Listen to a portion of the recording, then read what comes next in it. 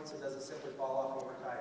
The beautiful thing about that system is, yeah, it traps all that dust in that tube around those lines in the truest sense.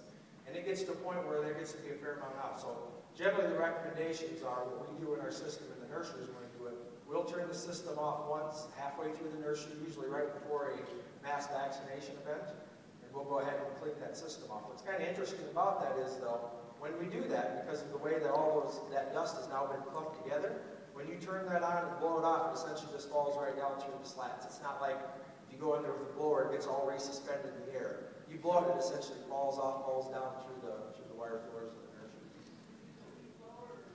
Yeah, that's what we've done today. We'll generally turn up the ventilation, leaf blow it off, but it's really interesting to say it. There isn't really that haze you'd expect to see when you go ahead and do that. Would there be more value in the manure then? All that your nice dust and all that stuff? Yeah, we did not take any manure measurements on it, but that's an interesting question. Howard. Do you have any data on fuel efficiency? I'll tell you what, Howard, we didn't, because we did this in a commercial building, we didn't have the opportunity to measure it, so we don't have any data. And generally, most of the stuff that we've been doing, 75 to 80% of the time, if you give an average daily gain performance improvement, we tend to get a 50% improvement along the way. But we didn't really have the opportunity to measure it, so we don't know for sure. Chris, where do you guys measure your air, ammonia, and hydrogen sulfide? Where at an alarm down in this little pit? Yeah, that's a good question, Doug.